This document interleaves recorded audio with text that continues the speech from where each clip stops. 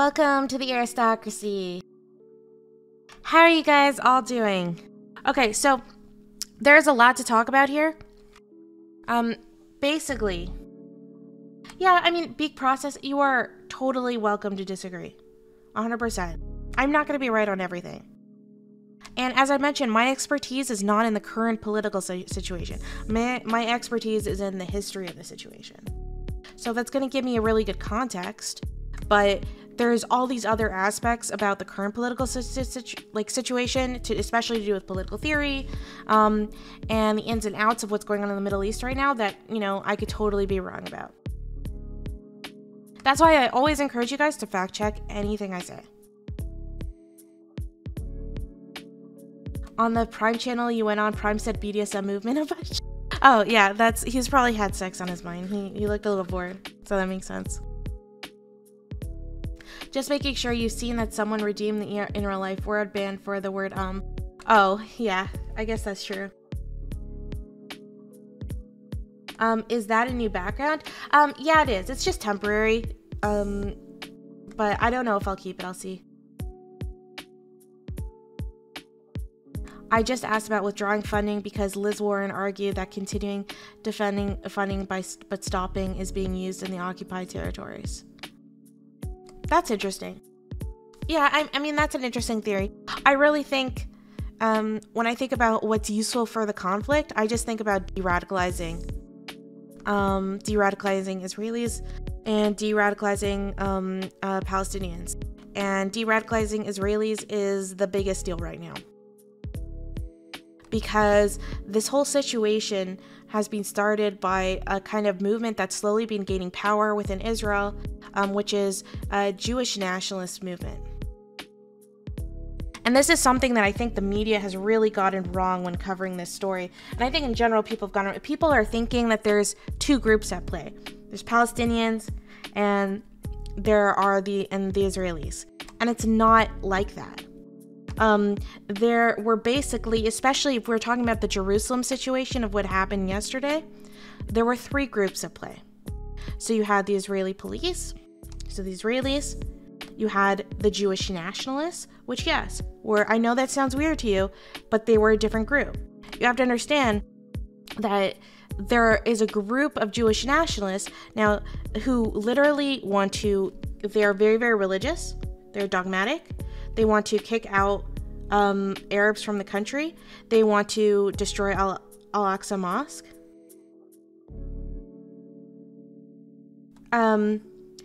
Okay, yeah, they want to destroy the mosque. Because the mosque is built on the original area of where the Jewish temple was. That's why just outside there's like there's a wall, right? That's the Western Wall that Jews pray at. It's one of the walls of the ancient temple. But so they basically see Muslims in the region as the original, conquerors, occupiers, right? And that their land has been taken from them, and they want to get rid of the mosque. They want to get rid of Muslims and Arabs in the area and basically make it all Jewish. And then on top of that, they probably want the state to also start following Jewish formal law, which is like the Jewish version of Sharia. Since people seem to be more familiar with Sharia. Can you give a name for the group? Because I know they started, but I can't find any mention of their name. Are you talking about Kahanas? Do you have any tips on how we avoid being anti-Semitic? Oh my god, Hojak, that is honestly the biggest ways yeah, that's a whole stream in and of itself. I might dedicate tomorrow's stream to that. We'll see. Are there actually any serious plans to build a temple? No, there are no serious plans to build a temple, but they want that gone. The biggest thing is that the area here, let me show you guys some.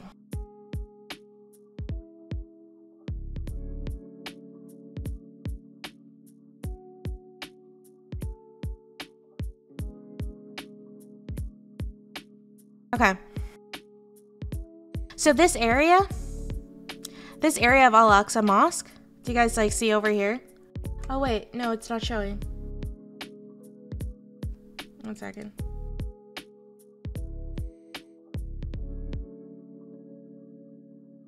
Okay, now it's working. Okay. Shut up, Veering. Okay, so this area, if you guys see over here, like this area, Jews are not allowed here, right? And Jews are not allowed here for security reasons. Now, religious Jews find this very offensive, as you can imagine, right? They find it anti-Semitic, and they're not allowed there by Israeli law, right? Like the Israeli police don't allow them. You're probably like, oh, that's so weird. Why are Jews not allowing other Jews there? That's so strange. You have to understand that there are different factions within, like, you know, Jewish culture and Israeli culture and all of that stuff. And there's aspects that want to kind of, you know, remain peaceful. And so there are all these rules that are about maintaining the peace of Jerusalem. Because keep in mind, there's 3 major religions that are in Jerusalem. They are not allowed there because of security concerns, that there's going to be clashes, right? You have to understand, like, the amount of history that is in this region. If you look at the picture right now, the temple, the Jewish temple, used to be right here. It was destroyed. It wasn't destroyed by Muslims, right? It was destroyed twice. There were 2 temples. But on the rubble of where it was destroyed, right, the reason why Jews haven't been able to rebuild a temple, like, is because the Dome of the Rock was built there, which is Al-Aqsa Mosque. So, religious Jews find this very, very offensive, right? That, like, their holy ground has kind of been desecrated by another religion, and stolen from them. That's the attitude. So when they go there, and this is why Muslims are so concerned about Al-Aqsa Mosque being destroyed, because they don't trust Israel to be protecting it. But Israel is technically protecting it right now. Though obviously, after yesterday, it's a little in question. So Jews, basically, what is this ad that's over here? It's real weird. So Jews are not allowed to come here. Now, Jews want to come to the Temple Mount and they want to pray. It's it's literally the holiest site in Judaism. So they want to go and they pray and they can't pray. This is very, very upsetting for them. Now, they can't go pray, again, to keep the peace of Jerusalem, because if you have a lot of Orthodox Jews, mostly Jewish men, that are going to be there, there's a lot of Muslim men there. It's just like basically asking for trouble. Like, it's just asking for trouble. So there are all these, like, little rules in Israel, especially in the old city, of like where they made, like, allocations and deals with imams and rabbis, all these kind of deals to try to keep the peace of Jerusalem. Yeah, no, the mosque is also very, very old. So it would be upsetting if your prayer was interrupted in Israel. Yeah. So Jews are very upset that they can't pray there. Right? This is a very, very intense point, and this is one of the things that divides nationalist and very, very religious Jews versus more moderate Jews in Israel. Okay, and now keep in mind, the more nationalist Jews, they are the minority, but they're a very vocal minority, and they have a lot of power because of coalitions. And they've been growing and growing in number, right? They have more children. I talked about this a little on the panel the other day. They've been growing in number, and again, you know, as Palestinians, like, the more radicalized Palestinians become and the more attacks that happen, the more those kind of Jewish nationalist groups grow in number as well. So they've been gaining more and more power over time. Now, this year, they had decided that they wanted to do a special kind of, like, demonstration, because they're upset that they can't go pray at the Temple Mount. Like, I'm not allowed to go there. What do moderate Jews think should happen to this building?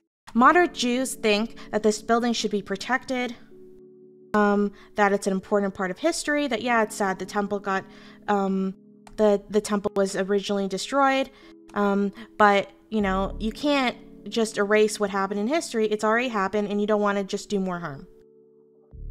That's what most moderate Jews believe. It's a standard opinion. Most Israelis do not want the Dome of the Rock on, which is why Israel protects it. So, And this is an important fact, right? So that's why there's this tension between moderate Jews and more extremist nationalist Jews. So I think this difference is really, really important to understand when you're looking at the population and not just grouping all Israelis together. Because I think I'm seeing, especially on Twitter, like people just acting like they're this one monolithic group, and it's not true. And we're going to get into why this is really important how this issue starts. So basically what ends up happening is most Israelis think the Messiah will rebuild the temple. Well, not most Israelis. I mean, yeah, it depends. Most Jews probably do, like if they're religious. Anyways, so Jews are upset that they can't go and they can't pray at the Dome of the Rock, right? Or not the Dome of the Rock, but the Temple Mount. And Muslims, on the other hand, are very, very concerned, right? So Al-Aqsa Mosque is their third most important religious site, right? This is the place where Muhammad was said to ascend to heaven. Now, correct me if I'm wrong, Muslims. Like, if I get my Islam wrong, I didn't do I didn't do that great in my Islamic classes, so feel free to correct me. But this is the place where Muhammad went exceeded to heaven. So it's a very, very, very holy place. I mean, like, look at this fucking beautiful building. Kind of demonstrates enough how holy of a place this is to Muslims.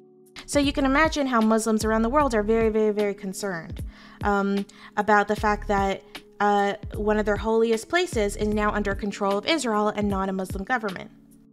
Most of the other holy places, I think the other two holy places, like the Hajj and stuff, are both under control of Muslim governments. So this is a source of huge anxiety for Muslims around the world. Because they're very concerned that all you need is that Jewish nationalists to start really becoming dominant in the Israeli government, and then voila, what happens if it gets destroyed? There's tons of rumors that get spread around Muslim communities that Israel's already planning on destroying it. That's not true. But I understand why they're concerned. Is the attack related to the potential for another Israeli election? I don't know. I might be wrong on that, but I don't think so. But anyways, so this is those are the tensions. I'm just trying to give you kind of like the basic setting, the historical setting of why this stuff feels like a big deal. So, there had already been rising tensions because of the Sheikh Jarrah situation. Right, the Sheikh Jarrah situation is something I can get into explaining that, but it's also a really, really complex thing. I guess I'll tell you guys like the basics. Where there is a neighborhood in East Jerusalem. Now, East Jerusalem is technically an occupied territory. Right, it was not allocated to Israel during the original UN partition that we talked about in 1948. Now, before 1948, Jews lived in East Jerusalem. And Muslims and Palestinians lived in West Jerusalem. They lived in both. There wasn't like this kind of, divide. So they lived in Jerusalem, and so Jews owned some portions of the land, right? There's a lot of complexities on what this ownership means and a lot of issues. If you guys were here for, when I talked about the economics of early Palestine, you'll kind of understand that with the feudalism aspect. But just for the sake of this conversation, we'll just say Jews owned certain areas of East Jerusalem, certain areas were owned by Muslims, etc., right? It was kind of sprinkled around. Now, what happened in 1948, we talked about this before on my stream, is in 1948, Israel wins the war, but a lot of people forget this. So did Jordan. Now, Jordan officially loses the war on the outside with the other Muslim nations, but secretly it's working with Israel. We find this out 30 years later. And Jordan takes half of Jerusalem, takes East Jerusalem for its own. Whoa! Thank you so much for the... Thank you, Arisan, for the... Thank you for the dono. I'll move to the hot tub soon, alright? So where was I? I was distracted by hot tub. So Jordan takes over this region, right, of East Jerusalem. Now, the problem is that East Jerusalem is not divided. Jerusalem's not divided into Muslims and Jews on one side, and Jews on one side and Muslims on the other side. So what ends up happening is there is an ethnic cleansing of both, right? And this, I don't know, or an ethnic exchange, depending on your politics. It's a complicated thing what you want to take, right? Jews believe it was an ethnic cleansing. It's like, I don't know. You can guess what you want. So the Jews were removed. Basically, Jordan collaborated with Israel. Oh, I can do a whole stream about that. I've talked about it before, but yeah, Jordan did collaborate with Israel. They were collaborating the whole time. Jordan was sharing information with Israel. Real conspiracy in history. You can read about it in Collusion Across the Jordan by Avi Shlaim. So in Jerusalem, in East Jerusalem, what happens when Jordan takes over in 1948, Israel gets established as a state, but it's not including East Jerusalem. This is very, very important. What ends up happening is Jews end up being kicked out of their homes in East Jerusalem, and they move to Israel. They might have moved to the U.S. Devil Dances, thank you so much for that sub. Really appreciate you sticking by. So they end up moving out of Jordan and being so-called ethnically cleansed, right? Now, I'm just using that. It's not a technical legal term since it gets thrown around all the time. So take what you will. Take that with a grain of salt. Now, what happens is Palestinians have what has just happened in 1948, right? Palestinians have been ethnically cleansed. Tons of Arabs have lost their homes due to the war of 1948. So they naturally take the land that they can get.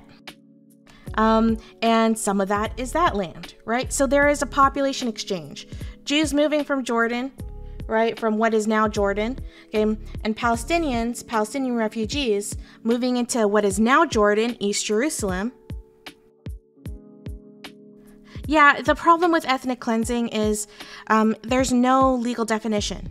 So ethnic cleansing can mean anything that people want it to mean, but I can tell you what the standard definition is. Which is basically just the forcible removal of a population. Usually based on ethnicity. But weren't Jews a minority in Jerusalem pre-1948? Yeah, I think they were. But they were still sprinkled in different areas. They still owned certain parts of the land.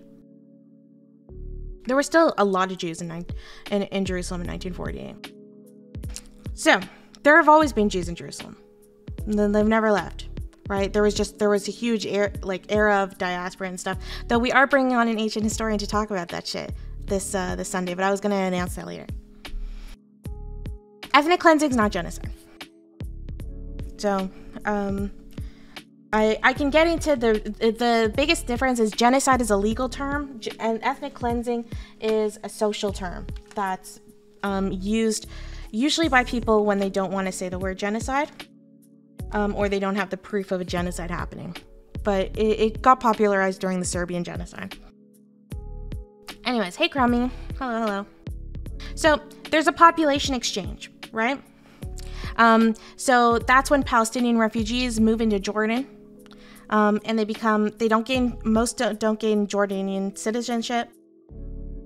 Most end up becoming still staying refugees, but they take some homes in East Jerusalem. Now, East Jerusalem is under control of Jordan. This remains so until 1967. Right, remember 1967, that's a big war. That's the war where, that's literally the war where Israel starts occupying territories illegally. Because Israel wins that war. And so Israel wins the war in 1967. They take back Jerusalem. Now, can you guys guess, what day that is? Right? It's called Jerusalem Day in the Israeli calendar. Calendar. Why did Jordan kick out the Jews in East Jerusalem if they were collaborating? Because the collaboration was not an official collaboration. They weren't, keep in mind, Jordan was not collaborating with Israel because it liked Jews or it liked Israel or anything. It was collaborating because they wanted more land, right? It was enemy of the enemy is my friend, useful situation.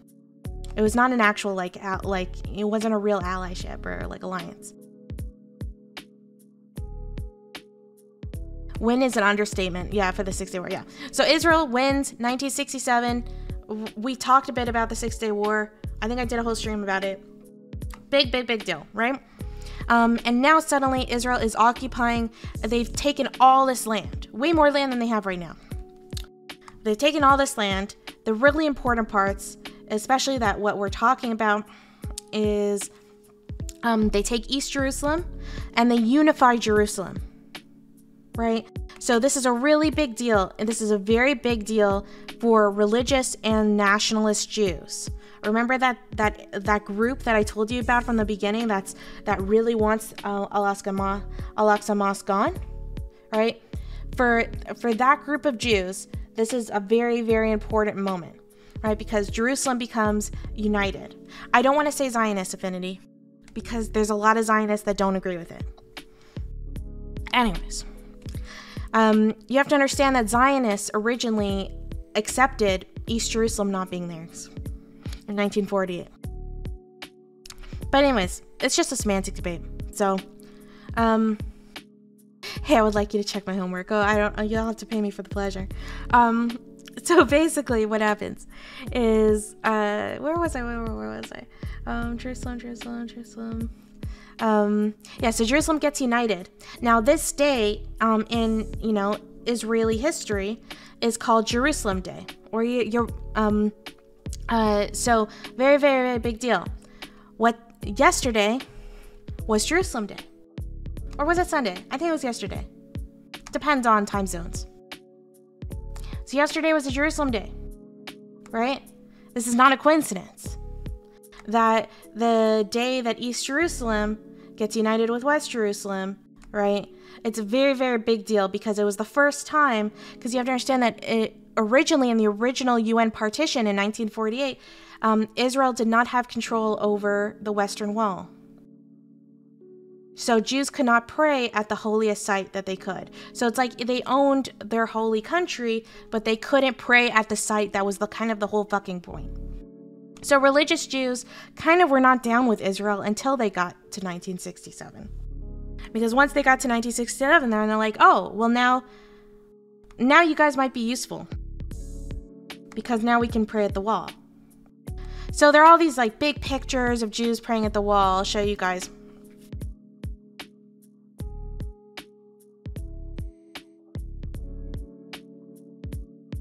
A very big moment in, Jewish Israeli history. Right? When this was going on. This picture is very, very famous. Where some Israeli soldiers, they just won the 1967 war, and they finally get to pray at the wall for the first time as Jews. You can imagine from a religious perspective why it means a lot. Oh, yeah, I know I have a lot of tabs. But, yeah, you can imagine how much that means, right? It means a lot to someone who's very, very religious. And even for people who weren't religious, it was an important historical moment. I know when I've been able to go to the wall 3 times in my life. They were both, I am not a religious person, but they are both very meaningful experiences. Because there's a lot of history there. It's thousands of years old. It's over 2,000 years old. It's a big deal, right? And there are all these kind of myths. You put a letter. There's a myth myth or tradition within Jewish culture where you write a letter to God, and you put it in the wall. Everyone puts little notes in the wall. All the edges of the wall and the stones are all filled with notes, and that it said that God will always listen to your prayers, right? That you put in the wall. And, I don't know if it's just coincidence, but every single time, every single prayer I put into that wall, even though I don't believe in God, every single time, all of those things happened.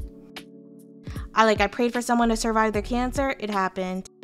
I prayed to be successful in my exam that year, I did it. All those things, I got that shit.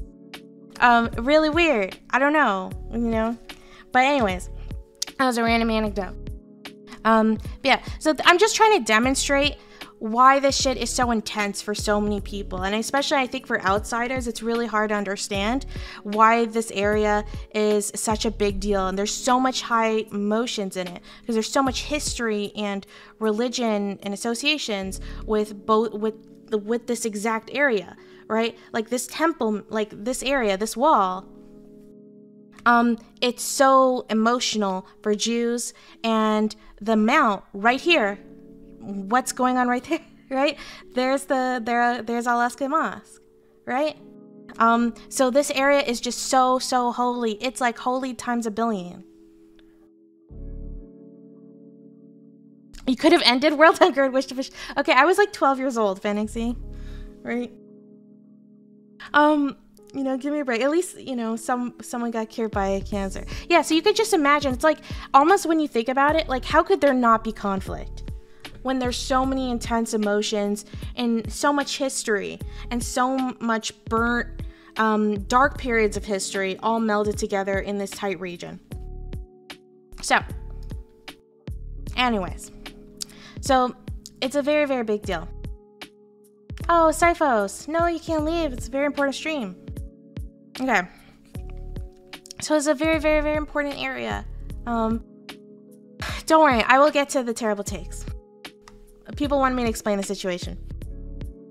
So, 1967, Jerusalem gets united. And what happens, and what starts to happen is now, remember those Palestinians that replaced the Jews in those homes and that land? Remember, it was originally Jewish in East Jerusalem? So, anyways, so now those Palestinians are not under Jordanian control. Now they're under Israeli occupation. Oh, charm, thank you. You're being very charming today. So now they're under Israeli occupation. Very different. Now they weren't treated well by Jordan. Now they're definitely not being treated well by Israel. So you can imagine how they feel. Now, transport to now, today, there are Israeli court cases going on. And there was a court case, basically, and they won in like pretty sure the lower court system.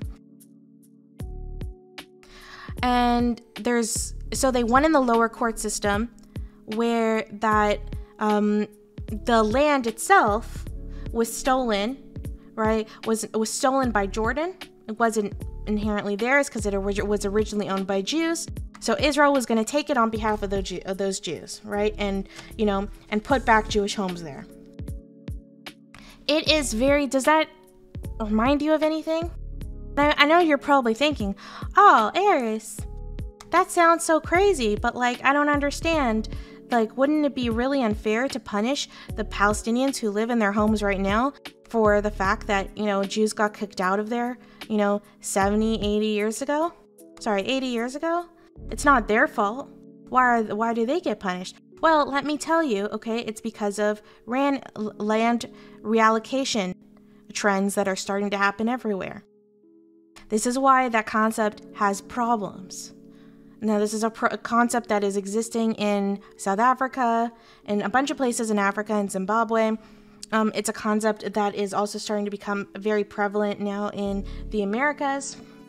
Whoa, Charmel, thank you for gifting that sub to Touring. Welcome to the aristocracy.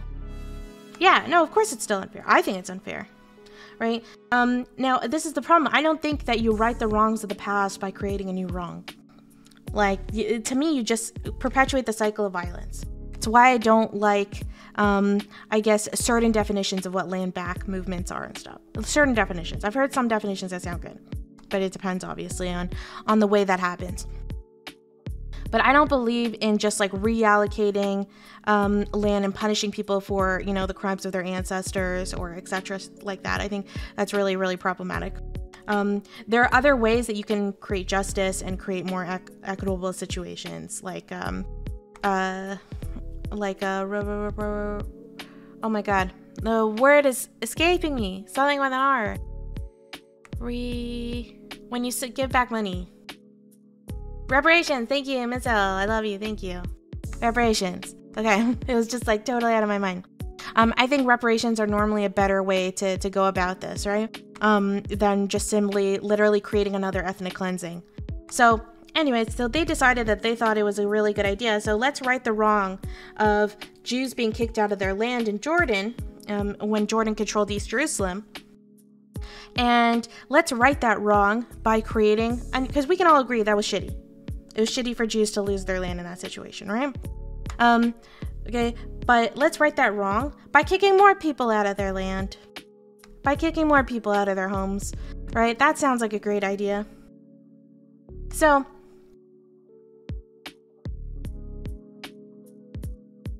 I fought with this idea. What do you tell to the people who claim this land? By law, it should be given back to them.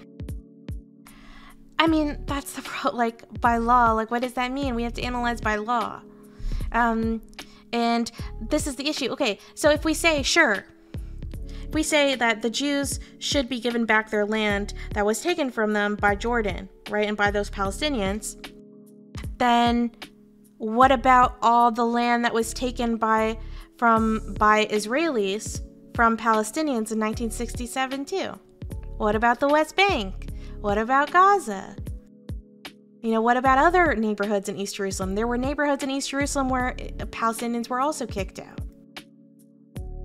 Right? So it's like, this is why that was so unfair. It's like, because they're only kind of redistributing and righting the wrongs of the past for the Jews who lost their land. They're not doing the same thing for the Muslims and the Palestinians. And I mean, that makes sense because it's Israel. They're gonna care about their own, right? But that's shitty. I just think in general, it's not a good idea. And that's why it's really, really unfair. And that's like why it was such a big problem. You have to go back to the wall and ask God to solve the Israeli-Palestinian conflict. Yeah, it's a joke. Yeah, I should. But though I do not want to be in Israel right now. I have family in Jerusalem and I am scared for them with what is going on. But anyways, that was a long kind of history about that neighborhood. So that was going on. We all know the last 2 weeks, that's been kind of like the news that's been going on about that neighborhood in East Jerusalem. So the Israeli courts awarded, that they awarded that this land was going to be reallocated to Jews. No, the majority of Israelis do not support kill yeah, just so you guys know, when I'm talking about, like, I'm going to be very specific when I talk about Israelis. You can relax. Jerusalem was quiet today. Yeah, I mean, it seems to be it was better. But yeah, yesterday was absolutely crazy with what was going on. Now, so you can imagine the tension that's going on with Israel and the tension that's going on. Like, Palestinians are very upset because a lot of news is being spread that they're just being kicked out of their homes. So you can imagine lots of Palestinians are like, oh, we're just being kicked out of our homes because we're Palestinian. So, and it started to spread like wildfire. So there was already a lot of frustration.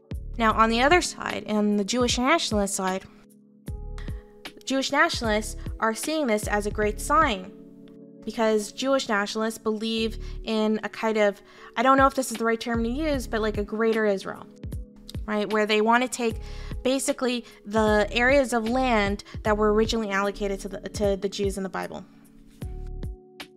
Now, Israel actually is only, what is right now, Israel is a tiny portion of that. It would include like half of Jordan, parts of Egypt, all of that stuff. Okay, Affinity, I don't know why you keep saying Zionism has many different iterations and different histories. It is an extreme form of Zionism, right? But saying it's Zionism is as ridiculous as just saying, like, when I'm saying something is saying like, oh, like, well, that's Islamic. Like, there's many different forms of Islam. So it's like, it's just a silly thing to say. Yeah, I heard about that, Phoenixy. Yeah, that's super ridiculous. See you, Chijoki. So, where was I? You guys distracted me. So basically, tensions are really, really high, and up comes And those two stories, right? Those two stories of what I just told you, they come together on Jerusalem Day. And on top of that, what's going on during Jerusalem Day is Ramadan. During Ramadan, a lot of Muslims. Do you believe Palestine is a country? Like what? I believe Palestine should be a country. I believe Israel should stay a country. I believe in a two-state solution. Though it feels like every day we're getting further and further from that. But that is my hope. So it comes to Jerusalem Day, and those two issues have just kind of like culminated to a head in terms of the tensions, especially in the city of Jerusalem. Now, it's also Ramadan, so a lot of Palestinians and Palestinian Muslims and Arab Israelis, they are religiously observing Ramadan, and they are praying at Al-Aqsa Mosque. So they're praying there a lot. Now, there had been rumors, like Israelis, if you're in chat, or Palestinians, like, feel free to correct me.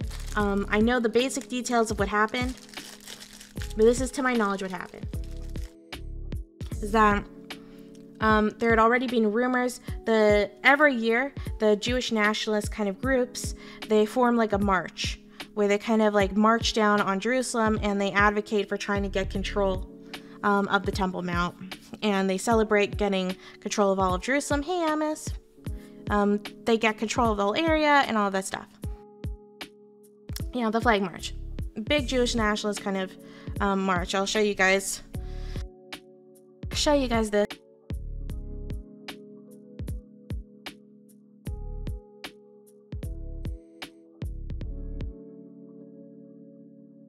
It's a very like big deal in Jewish nationalist circles, right?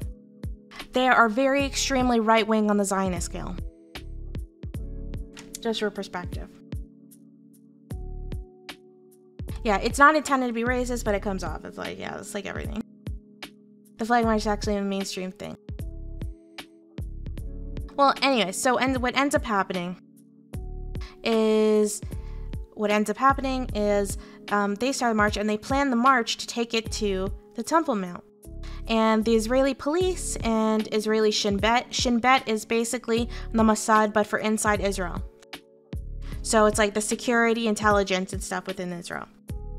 So they find out. Now, I know you're like, what? I don't understand. You're talking about two different types of Jews. That's so confusing. I thought Jews were all one monolith in Israel. No, they're not.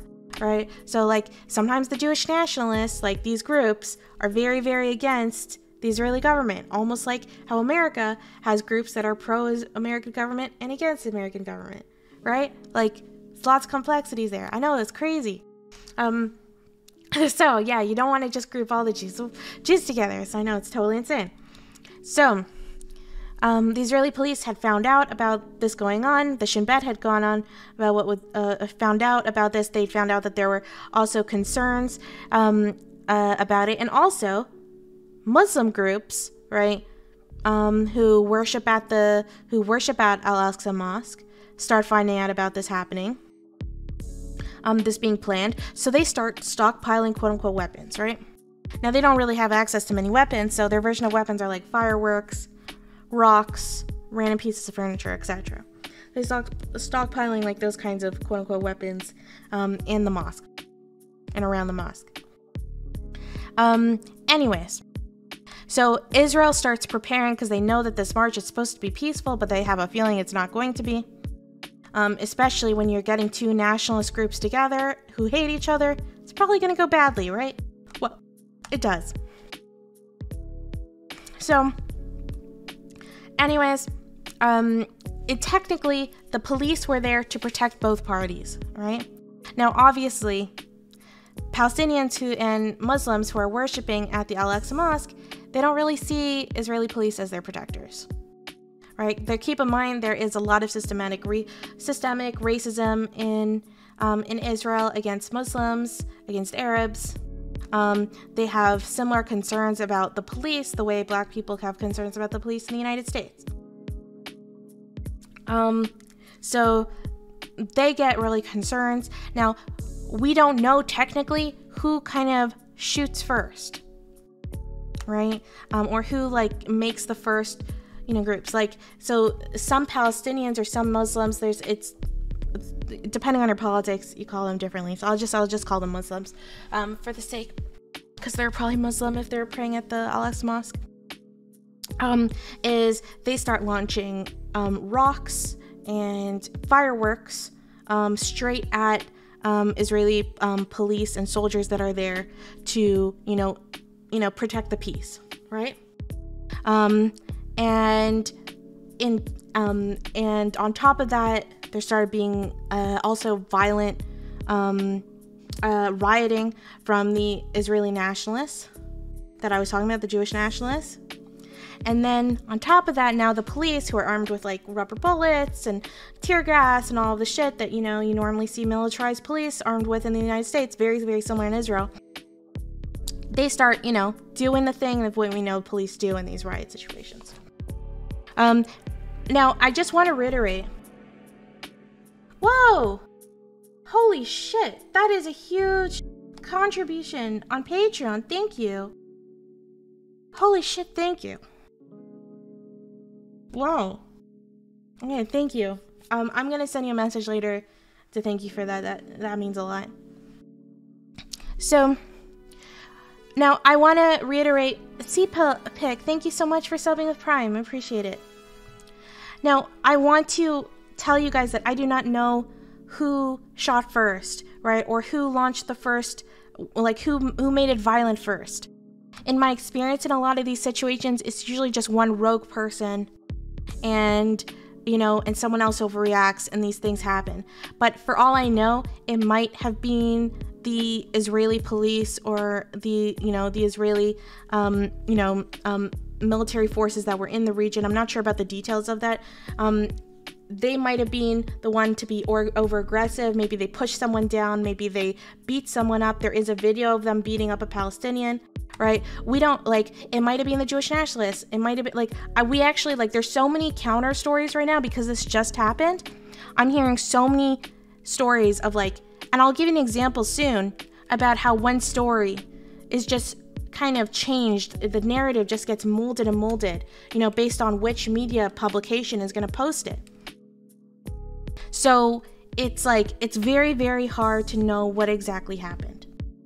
So that is and this is a big point of contention because obviously Palestinians and the things that you're seeing on Twitter on the, pro-Palestine side are saying that they're framing this like the Israeli government has launched an invasion onto Al-Aqsa Mosque, and they're trying to basically destroy the mosque.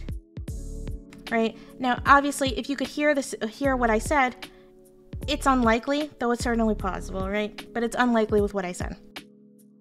But I can understand why Palestinians would think that, right? If Israel, for example, was first to be, particularly aggressive, or they overreacted to a Palestinian or doing something. Does it matter who threw the first stone? I think it does. I think it does because when it comes to intention. So it's not the whole story. Even if, say, a Palestinian did say throw the first stone, you can still say that Israel overreacted to it. You can still say that Israel broke international law when it engaged in it. And then somehow, when the police get involved and, they're getting rockets and rocks and things thrown at them. And I don't want you guys to, they're not little rocks, right? These are rocks that can kill someone, when you throw them, right? So Jerusalem stone is really fucking gruesome. So you can also say that Israel provoked this reaction. Yeah. There's basically the story I'm telling you, you can actually paint that narrative any way you want. You can paint this narrative in a pro-Israel direction. You could paint this narrative in an anti-Israel direction. And that's kind of being this whole thing. This is why you're seeing so many different stories coming up. And I'm not telling you how to think, right? I'm just telling you what I know about the situation so far. Yeah, multiple endings. So, the stones are intense. I don't want you to think they're these just tiny stones.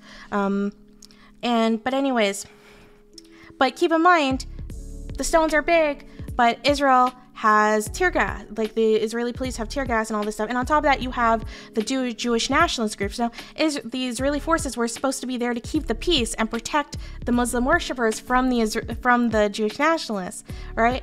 And it doesn't work out that way. Anyways, so the clash starts happening, and somehow we'll look up. I want to find. Somehow, over 300 Palestinians end up dead. I'm pretty sure that's the number. It keeps changing.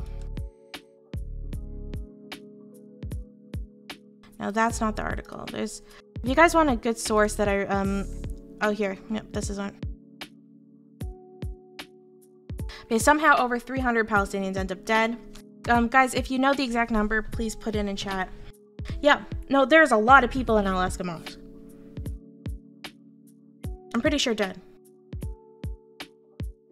Yeah, I'm pretty sure it is dead. I'm just trying to find out what the exact number is. If someone wants to just double check. I think that, I thought it was injured. Let's look it up.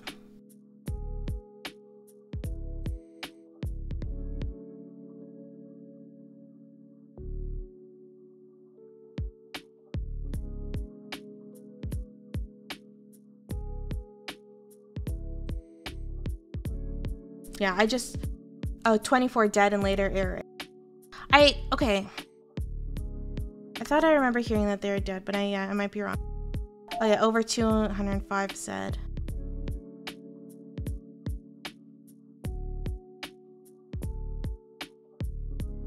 I tweeted about it. Wasn't there like a... Yeah, I don't want to be spreading misinformation, so that's why I want to double check this. Because there's so many facts in there, it's hard not to get things wrong. Oh yeah, injured. You're right. Injured. With 205 hospitalized.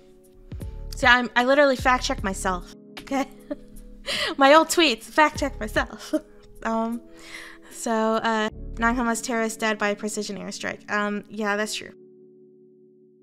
And then there were further deaths. Now, anyways, so somehow so many Palestinians end up injured. The videos from the place are horrific to watch.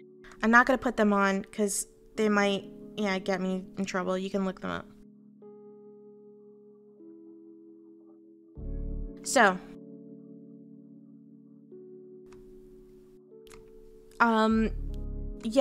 several kids were killed. So, what ends up happening afterwards is when news of what's going on starts spreading around the world, obviously there's a lot of people are upset about it, right? And when news starts spreading around, both Hamas and Fatah offer a rare joint statement. They offer a rare joint statement where they give Israel an ultimatum. If Israel, if you don't remove Israeli forces from the mosque by 4 p.m., I think it was 4 p.m. in the evening, there will be hell to pay. Something like that. It was some kind of message like that. I mean, we know Israel is not going to respond well to that. So what does Israel do? It doesn't listen. Palestinians do get taken to the hospital and all that stuff, because of the area, and Hamas immediately starts launching. Was it 6 p.m.? Yeah, and then Hamas starts launching rockets. So Hamas starts just launching rockets. Now, when Hamas launches rockets, they're launching rockets from Gaza, and they're indiscriminate. So they can hit anywhere within, close regions. So they could hit a children's school, they could hit, a cornfield, they could hit an Israeli embassy, they could hit anything, right? It's completely indiscriminate, which is why it's a war crime. You're not allowed to do that. You need to target your missiles. The joint statement was made by who? Fatah and Hamas. So, they launched that. They launched that anyways. And now, for those who don't know, Israel has this system called the Iron Dome. I'll show you guys how the Iron Dome works, but it's basically this. It's a really actually fascinating piece of technology. I will show you.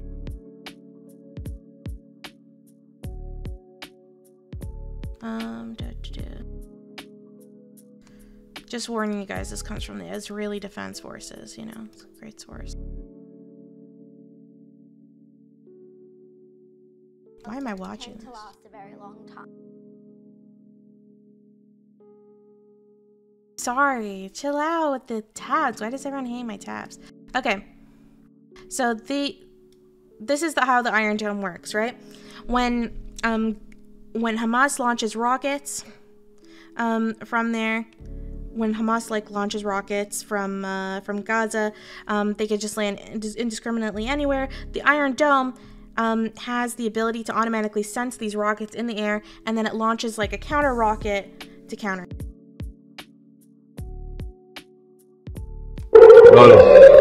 Oh, sorry, this is really loud. So you guys can see here. So those are the rockets in the air. And now they're getting countered by counter rockets. And it's actually fascinating how these work, because they always connected. If someone knows the details of how this works, it's fascinating. Regardless of your politics, it's fucking great. I'm sure the Palestinians wish they had this, and I almost wish they had it for them too. It would save a lot of their lives. Anyways, this system saves a lot of Israeli lives. Now, if this system wasn't in place, then a lot of Israelis would be dead. Because you're probably thinking, oh, why are there so many Palestinians dying in comparison with Israel? No, my phone didn't ring. It was just the sirens. These are the sirens that are going. Yeah, the Iron Dome is very cool. But you have to understand that one of the main reasons why Israel doesn't lose as many civilians anymore, it used to lose a lot of civilians. And it doesn't because it has the means to be able to protect their civilians. So they have bomb shelters, as one of our viewers mentioned. They went into the bomb shelters. They have the Iron Dome. They have sirens. They have whole systems. Now, Palestine is in a tougher situation for protecting their civilians, particularly in Gaza, because in Gaza, they are incredibly densely populated, right? This is one of the densest zones in the world. So there is very little there, and they don't have extra resources. I mean, because of the situations they're in, to really protect their citizens to that level. And this is why when Israel literally, even though Israel is not targeting specifically civilians, they're usually targeting Hamas sections. Just by default, you blow up anything in Gaza, you're going to kill someone, because to kill someone that's innocent. And that's the unfortunate truth. It's why bombing Gaza is so irresponsible, because of how dense the area is. No matter how targeted you are, unless you literally are Russian KGB level, take an injection with an umbrella. If you go and do any kind of targeting, you are going to accidentally kill civilians. This is one of the biggest issues. So in one of these airstrikes, and Israel has a policy that when Gaza starts getting attacked, when Gaza starts attacking, Hamas starts attacking with the rockets, Israel responds with bombs. And their bombs are targeted, but they respond with the bombs. And then what happens with these bombs, as I mentioned, is a lot of innocent people get killed. And so I'm pretty sure, what was the number? 20 something Palestinians were dead, and I know 6 of them were children. And this is obviously really gross and really sad. Israelis always say Hamas fire from the population center to use them as shields. Any idea if it's true or propaganda? It has been true in the past. I don't know if it's true now. I do know that Hamas had used specifically high densely populated areas of Gaza as shields, as a way to prevent Israel from wanting to bomb those areas. But I don't know if they do that anymore. Okay.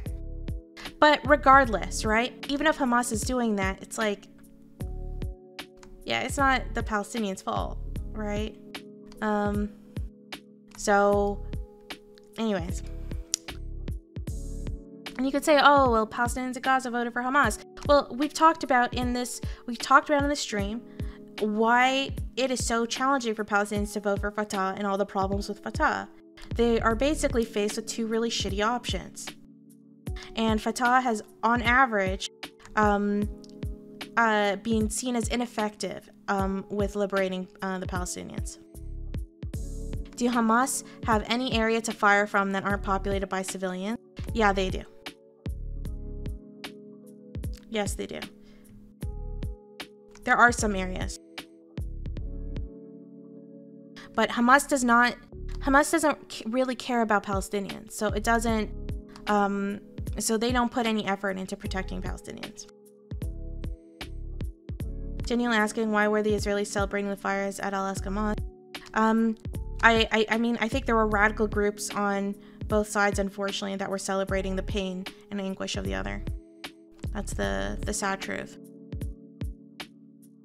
I don't think Israelis as a whole were, but I do think there were probably extremist groups on both sides that were doing that.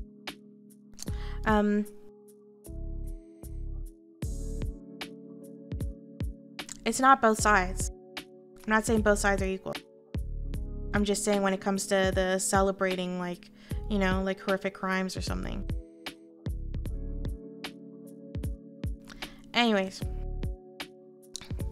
So now you basically have what, to me, feels like another Gaza war.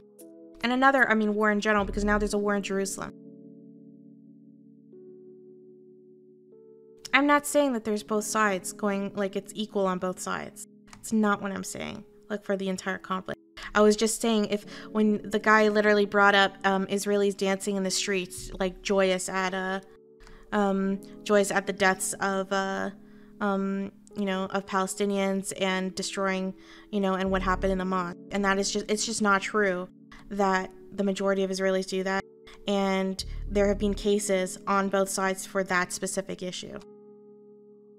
As far as I heard, the fires were caused by the Palestinians themselves, so everyone here are kind of like, they're burning down their own stuff down.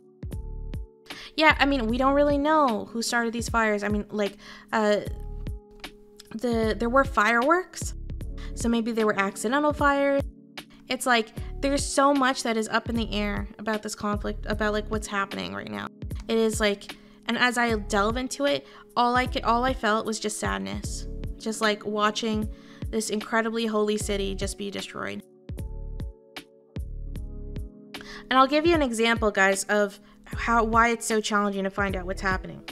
So, did you guys see the video? I'm sure a few of you saw. There's a video. I'm not going to show it on stream because I think it's probably TOS breaking.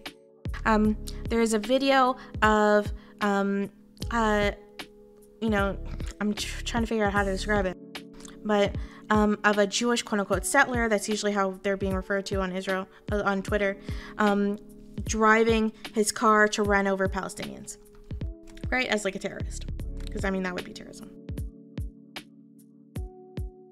Why funds State of Israel sympathizer? Like, holy shit, like some of the way people are talking, it's like, dude, like the way we talk here is like, I'm not a political person. I am here just to, you know, talk about the history of the region and what's going on. So we are all trying to learn together. So yeah, I know that this is a heavy topic. I know that this is really intense. But that kind of tribalism is just not a thing I want in my community. This is a community of multiple people from different areas, of Israelis and Palestinians. We're just are all hoping for peace. And yeah, we're not going to deal with that kind of tribalistic bullshit. I'm going to call out Israel when it deserves to be called out. I'm not going to kind of just, you know, push some virtue signaling bullshit that you've been seeing on Twitter. Yeah, and so Nightwiz, I was going to get into that. So there's a video kind of going viral of this of a Jewish quote-unquote settler, like, you know, driving over Palestinians. Right? I think he hit one Palestinian. Sorry, and I shouldn't say multiple Palestinians. during like yesterday, because there was like a lot of rioting just like going on in general. Now, if you watch the whole video, in the beginning, he's having rocks thrown at him, and he's just trying to get out, and he's lost control of his car.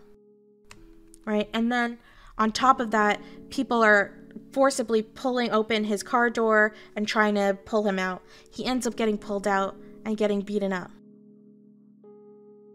However, so that part of the clip goes viral in Jewish communities. And so now you have these two narratives of the same story, right? Israeli, settler terrorist running over innocent Palestinian versus innocent Jew pulled out of his car, thrown rocks at, and beaten up by Palestinians.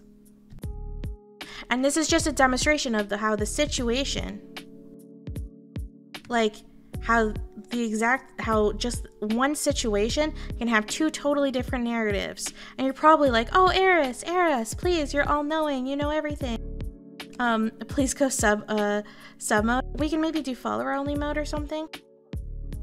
Probably like, oh, Eris, like, please, like, tell us which one is correct. I don't fucking know, guys. I don't know which one's correct, because I've seen, like, even when I watched the whole clip, it's like, I don't know if there was a clip before that of, rocks being thrown at him. I don't know if there was a clip before that of him yelling out slurs and actually running over someone else. Like, I don't know. And this is why it's like, right now, it's like, so much news is, and this is one of the problems when you're a historian, and this is one of the problems when you're a historian of trying to look at this issue, is when as historians, we're always trying to delve really deep into topics and examine all these sources, compare the validity of the sources. You don't get to do that with a current event. That's a luxury that is afforded to events in the past.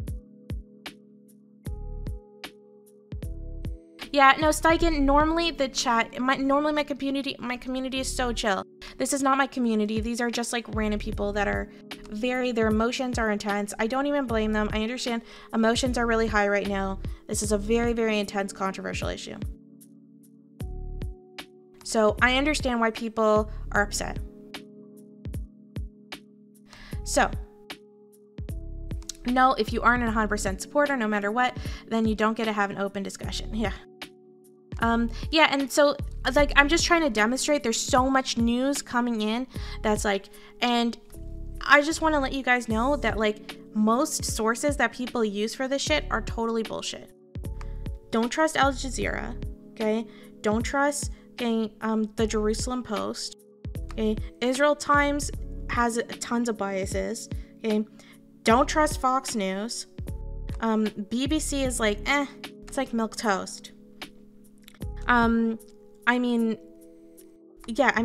Turks lies sometimes, but it's probably more rational than Al Jazeera.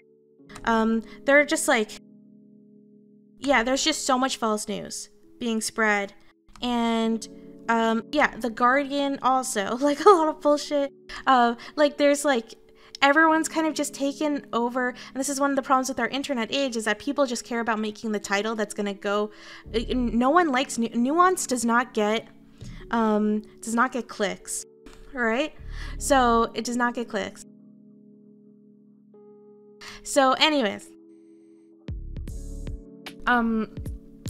just in general, like, there is a source that I personally prefer. I prefer two sources. I like the New York Times.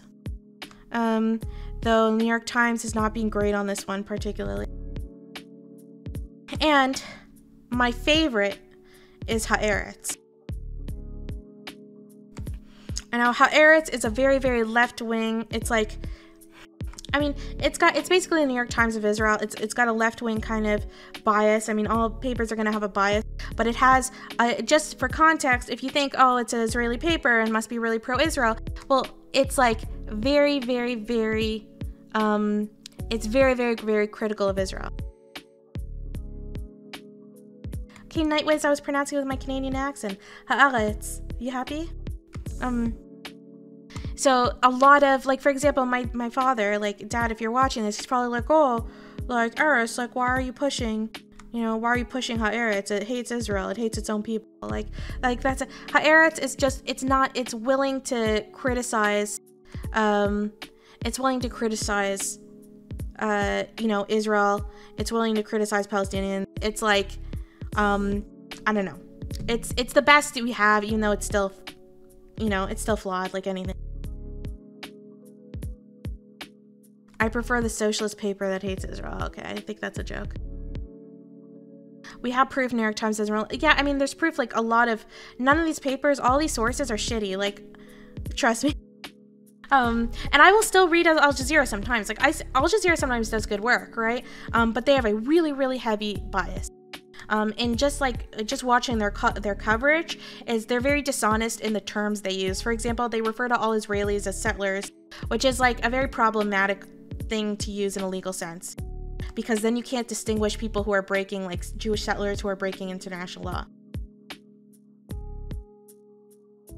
The Arab Times is a source you can trust. Well, honestly, like, but I'm just giving you guys a situation that, like, I am trying to find out what's going on, and it's so hard to know. What I do know is that it is awful what's going on, and it's horrific. And you guys know that feeling that you get in your chest when you're going through something really shitty in a personal way? Like, you, like, feel it? I've had that feeling for, like, the past 2 days. I was just on a panel Sunday night. You guys can see the YouTube video where I talked about how I really felt like, you know, things were moving in a better direction. That you know, especially getting to talk to the Palestinian viewers that I have, that I had really high hopes for the next generation of Palestinians. And again, because they're so incredibly educated, they are the highest per capita educated population on earth. And you know, I had hopes with Israel too, and they just got all shattered within hours of that panel. And when this started going on, and I just got really, really sad. And it just got really, really sad. So that's kind of where I'm at with the situation. And it's like the fact that, I mean, I knew when something happened in Jerusalem, it was just going to reverberate outside. And so now I know on campus there's going to be more fights between Jews and Muslims. There's going to be more fights between pro-Israel, anti-Israel. Like, everything is just inflamed again. It feels like another intifada. The intifada was not a good time. And the sad thing is the effect of the intifada was that the Palestinians were put in an even worse situation afterwards. What happens after the second intifada? The wall gets built, right? There starts being more checkpoints, right? Palestinians are discriminated against even more. And so I feel like this might be the last, I'm worried that this might be the last nail in the coffin to a potential Palestinian state. Because this stuff is playing right into Netanyahu's hands, and now I'm feeling like he's probably going to win the election. It's like, well, if the election was going on right now, he would have won. What are the legal arguments for the Israeli courts to evict the Palestinians, causing the protests? Umar, were you here earlier? It's basically land reallocation, similar to like land back fights for indigenous people and stuff, because the land was originally owned by Jews. That's exactly the intention. They see every Israel, including those within the Green Line, as settlers. Yeah, Mizel, and it's a very problematic way to look at it. Even if you believe morally they're settlers, they're not legally that. So it's like, it's problematic to be telling the news when you've already taken this massive bias that breaks with international law. I actually follow a page in Israel that publishes stories in Hebrew, so I could see their spin on things. Yeah, that's true. It's probably killed the new government in Israel, so at least another half a year of BB. Last nail, it's just the last round of Gaza stuff. We literally have that every 4 years. I don't know, Nightwiz, this feels different. The level of the conflict that happened in Jerusalem, this feels very different. Is this a risk of IDF moving towards Gaza occupation? Yeah. You know, the truth is, if you really care about the Palestinians, like right now, the Palestinians are in a losing situation, and that is just the truth, right? Israel, regardless of your personal politics, Israel is there to stay. Israel has nukes, and Israel is not going anywhere. So, like, this is why anyone who was trying to advocate for the Palestinians by arguing that Israel needs to be wiped off the map is not helping Palestinians. All that does is hurt Palestinians, because you play into the right wing of Israel's hands. You play into those extremist Zionist narratives that Palestinians are just trying to wipe off Israel. This is one of the biggest problems. I find it very hard to avoid arguing with the most anti-Semitic people here. How do you handle it, given you're the center of this because it's your stream? My skin is thick with this stuff. I am used to it. But I'm not gonna lie to you. It's not easy. But there's nothing like sitting on a cushy seat in my peaceful town in Canada to remind me of my privilege and to tell me how grateful I am that my parents brought me to this country and away from war. They did not want me to go to the army, and they didn't want me to live in that kind of war. I am very grateful for that.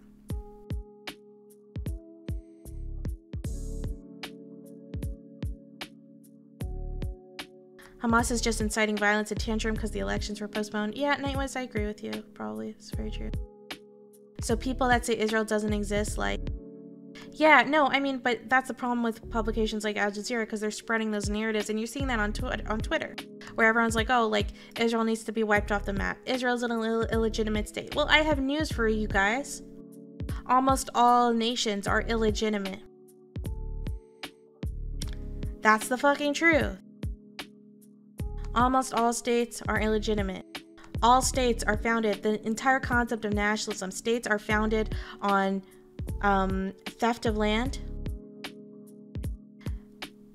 All nationalism is based off of one group having power over other groups. I literally cannot think of a nation off the top of my head that was not founded on some kind of ethnic cleansing or blood of another group. That doesn't diminish what happened to the Palestinians. It's gross, and I hope that those rights are wronged. Sorry, I hope that those wrongs are rights. That was such a bad way to say it. I hope that is fixed, and I can tell you about the solutions I have in theory. But yeah, Israel, at the end of the day, in our current nationalist society, and with Israel having nukes, it is there to stay. So the question is, right, how can we help Palestinians while keeping in mind that Israel is there to stay? And that is like the debate moving forward. Now, they're obviously different. Now, this is where the area of expertise that I have go away. So you can say, oh, let's boycott them. I can tell you I have problems with the organization of BDS, but boycotting has been very effective in the past, right? So you can still boycott Israel and not support the specific organization of BDS. I mean, plenty of people still support Black Lives Matter, even though they have a problem with the Black Lives Matter organization in their city. So it's certainly possible. It's worked in the past. It worked with South Africa. It's worked in other situations, but it's also not worked in plenty of situations. People have been boycotting China for a very long time. It's never been effective. And I have a hard time thinking it'll be effective with Israel, but I might be wrong. That is not my area of expertise. So, other solutions, I mean, you could take the hippie solution that I often really lean towards, because you guys know I'm fucking warm and cuddly and tree hugging, which is, promoting Israeli and Palestinian art, promoting education, promoting storytelling, and de-radicalizing both groups, particularly de-radicalizing Palestinians and Israelis, because the more you de-radicalize Palestinians, the more Israelis get de-radicalized, and the less they're concerned about their security, and the more they want to do peace. So, and I think that telling Palestinian stories to Israelis is a big part of that. There is this amazing website called, I think, nakba.org or something, where it is just a historical record of videotapes of the interviews of survivors and victims of the Nakba, which is, you know, when Palestinians were ethnically cleansed in 1948. And hearing their stories is very powerful, and I wish more Israelis would.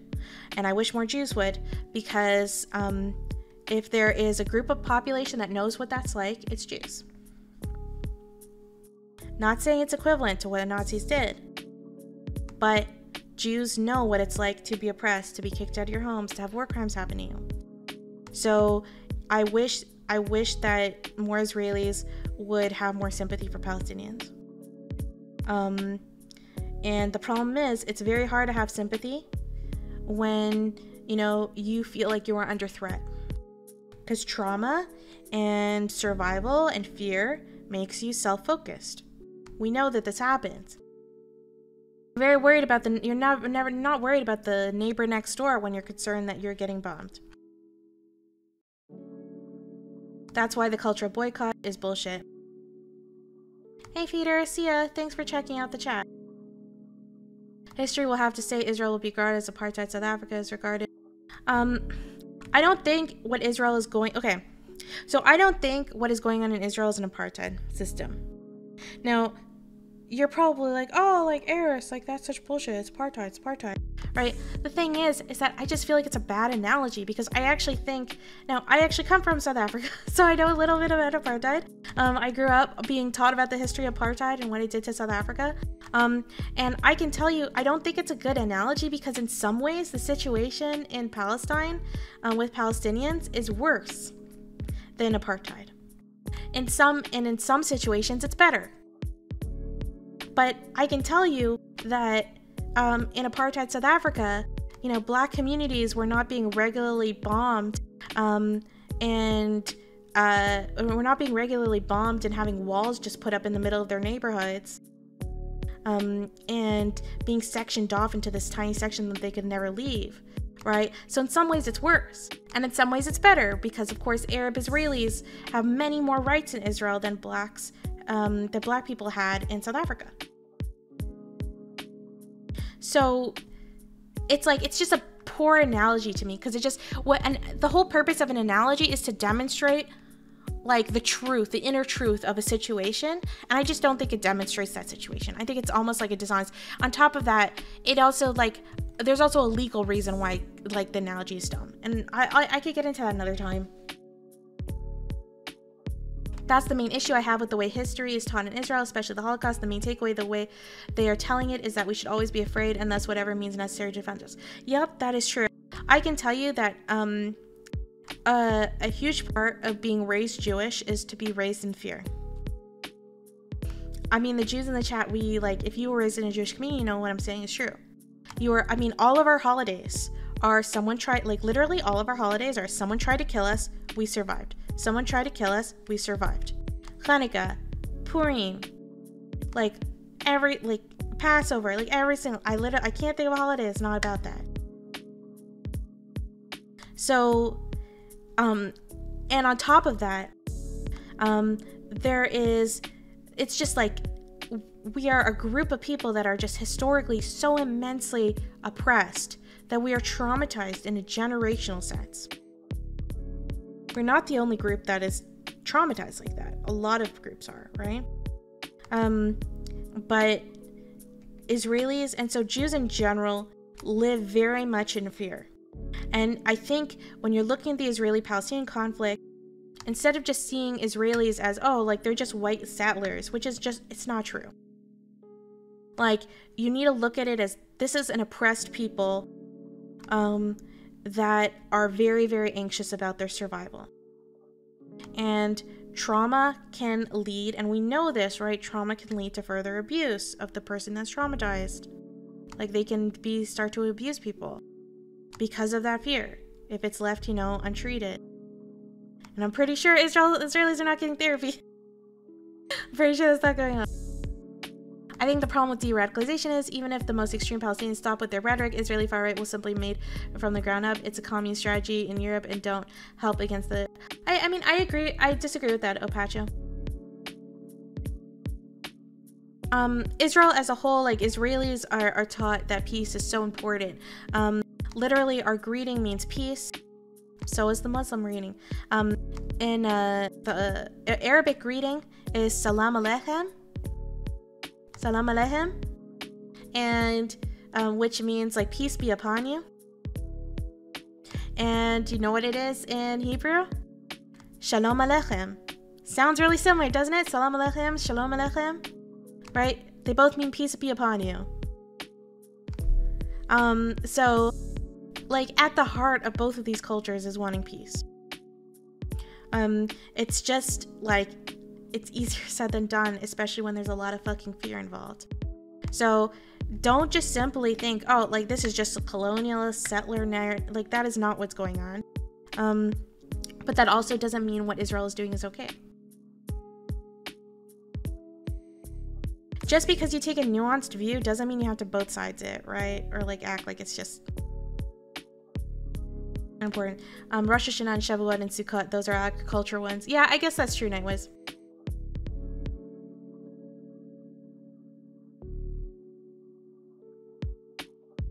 Why do you think that historically very anti-Semitic European countries are the strongest supporters of Israel?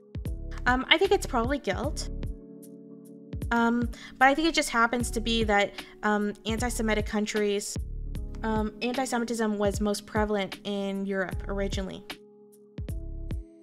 And Europe is now very westernized, and Israel became very westernized. Israel's a very Western country in terms of its culture, in terms of its government structure, and all that stuff. It almost became an Eastern style country. The Soviet Union actually supplied, a lot of people don't know this, but the main reason why Israel won the 1948 war, besides for its secret ally alliance with Jordan, was they were being supplied weaponry by Czechoslovakia. Czechoslovakia was a state at the time, combined with the Slovaks and the Czechs.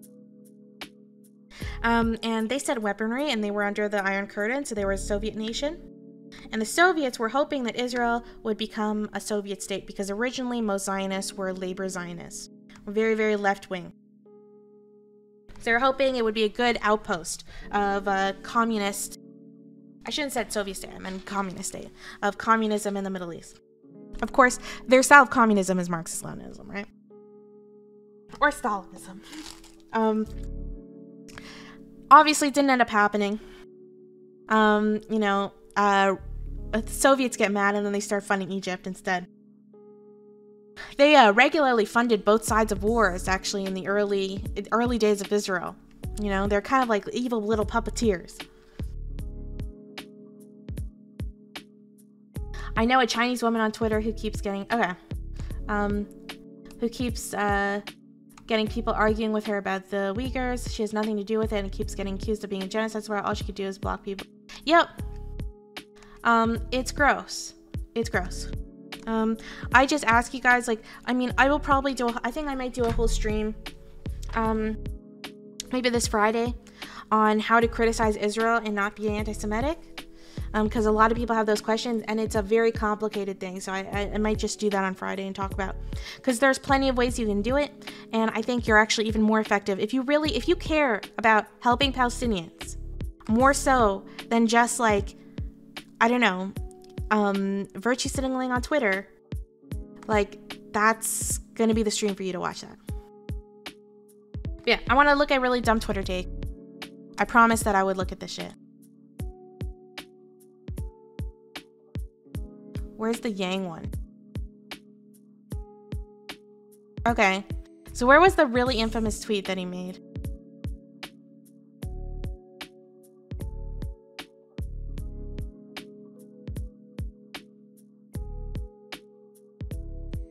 Okay. So he makes this tweet. I'm standing with the people of Israel who are coming under bombardment attacks and condemn Hamas terrorists. The people of NYC will always stand with our brothers and sisters in Israel who face down terrorism and persevere. Can you guys all take a wild guess why? Do you guys think Yang really cares that much about Israel? Like, can we all take a wild guess why Yang is making this tweet? Do you think he even gives a shit about the region? I doubt it. And I was kind of sad to see this tweet because I liked Yang. I liked Yang because I really like universal basic income. Well, yeah, it's just because there, like, literally, there are more Jews in New York than there are Jews in Israel. Jewish populations in New York. Also, now keep in mind, Jewish populations in New York are not a good descriptor of Jewish populations around the world, right? They're usually like, it's like the wealthiest of the Jewish population live in New York. And they're often very, very, very, the communities in New York are very, very supportive of Israel. And he's running for mayor of New York. So it's like, it would have been political suicide for him to say something that was anti-Israel. So I don't even blame him for not saying, like, you know, fuck Israel for what you're doing to Palestinians right now. Like, I don't blame him, right? I don't blame him for not saying hashtag free Palestine. I get it. What I am blaming him for, and what's really, really annoying, I'm not educated about Colombia. I'd have to research that, Nick's Booms, but thank you. But what is really annoying about Andrew Yang is there are so many tweets, like there's so many things that he could have said. There's so many things he could have said that would have accomplished what he needed to as like a politician and also not be a dick. Oh, hey, Touring News. By the way, thanks for tweeting me out. I saw that you did that. That was really cool. So he could have said, you know, like, hopefully there is, you know, this time of war brings a time of peace, or, you know, this, the amount of violence saddens me, like, you know, or like, hopefully there is peace in the Middle East. I don't know, something milquetoast like that. Could have done something like that, or, we are against all forms of violence. My heart, like, you know, I feel so bad for the Israelis and the Palestinians for what they're going through. Something like that. I don't know. But instead, you could have done such a milquetoast. I'm sure you guys can all think of your good PC tweets.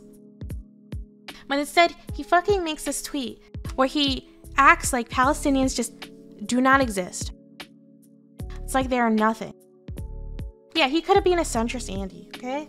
Could have been a centrist Andy. Would have been totally whatever. I wouldn't have blamed him for it because, I mean, yeah, again, it's political suicide to do something like super anti-Israel or super pro-Palestinian in that city. And instead, he acts like Palestinians just don't exist. Like, how many Palestinians were injured? When the third most holy site for Muslims is when they feel like that's under attack, it's gotten like destroyed. There's like violence in there. Regardless of whose original fault it is, it's like you can't say that they're not going through something awful.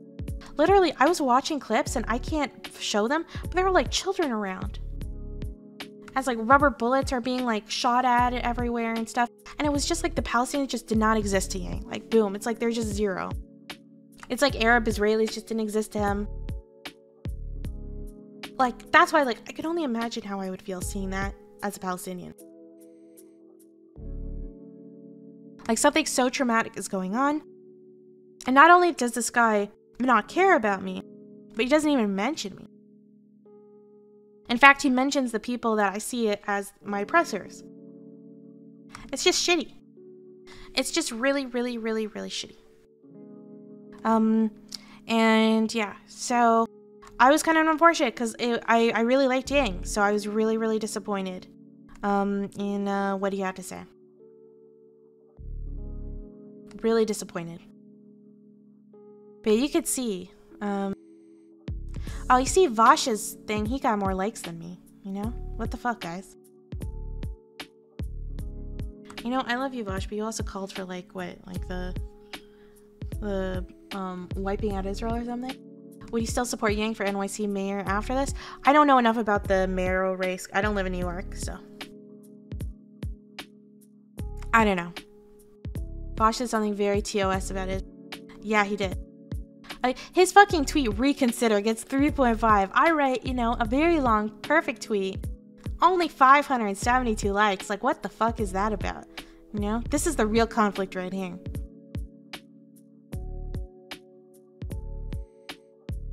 Yeah, not sure Yang Gang is back him on that one. Yeah, that was a good one, Faye. Oh, and David Pakman's just like, let's do an interview. Yeah, that would be really interesting. Oh, God, I wish I could get Yang on for an interview. That would be cool as fuck. I like how you keep saying bean. Yeah, I'm a Canadian. I gotta say bean. You need more, oh, I know what you're saying. I see it. Bro, go for it. He has a horde of fans, to be fair. You shouldn't feel bad. No, my heart breaks. My heart breaks. But yeah, that's what really pissed me off. Nothing really mentions this. It's like just not mentioning the Palestinians. Like, and he didn't need to mention Palestinians if he just like didn't mention Israelis. But because he mentioned like Israel, Hamas, and then he acts like Palestinian civilians like just don't exist. Like Palestinian children just don't exist. I live in Ontario, Greg Smash. It's the only important province in Ontario, in Canada. Okay, I'm kidding. Don't cancel me. Okay, don't cancel me, BCers and Quebecers. Are there any more provinces in Canada? I don't even know. Whoa. Oh my god, what the fuck? Why is Andrew Yang a sub?